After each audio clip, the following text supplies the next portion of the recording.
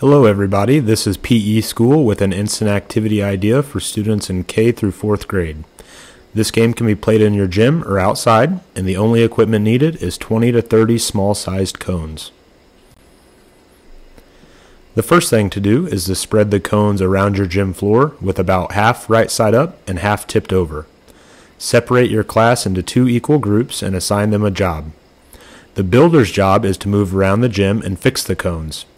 The bulldozer's job is to move around the gym and tip the cones back over.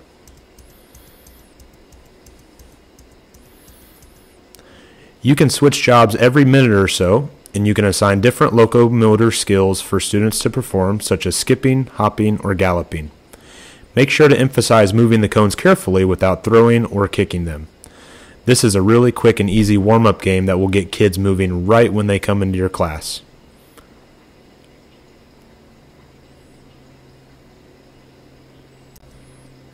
If you like this video and would like to see more content like this, please consider subscribing to PE School on YouTube for more PE related videos, activities, games, and content.